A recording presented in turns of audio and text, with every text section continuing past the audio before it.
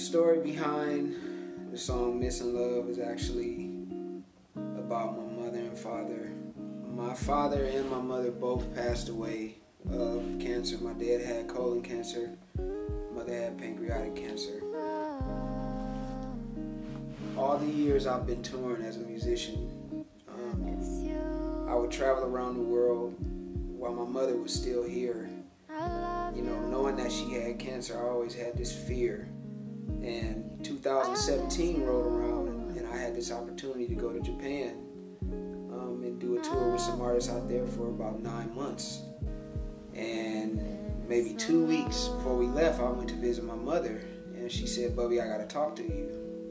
And she told me, she said, the doctor actually gave me, you know, X amount of months to live.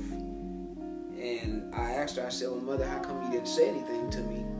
And she said, "Because I didn't want you to miss out on the opportunity." She was really weak, lost all her weight and everything. And my sister called me and said, "Bubby, Mom is gone." All these years, I had this fear that I wouldn't be able to handle it if I ever got that call, you know, across the world. But I learned that day that I was a lot stronger than what I thought I was. And it gave me a new perspective on life. And I shed some tears, but I honestly was happy because my mother was free. You know, she suffered so many years, and for her not to have to go through that anymore, it made me so happy. In the end, the song is a lot deeper than somebody who's passed on. It could be about somebody that went off to college, somebody that went off to the military, the Army, you know, the Air Force, somebody that relocated, you know, and they don't live near you, somebody that you used to work with and, you know, they went to a different job. This song is just about showing gratitude and appreciation to those that you love and that you care about. That's all it is, you know. So yes, if someone passed away, you miss a loved one.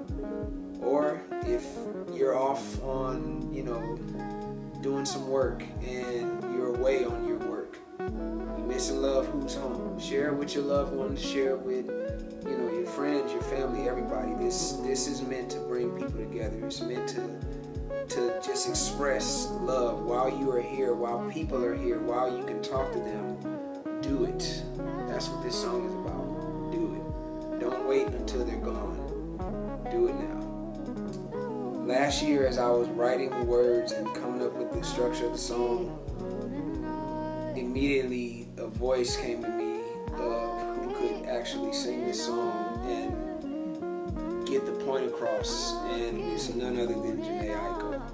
Jhene, literally playing with her and touring with her, and I would get so distracted on stage sometimes because I would be so in tune to how she's singing. I mean, she just has a voice.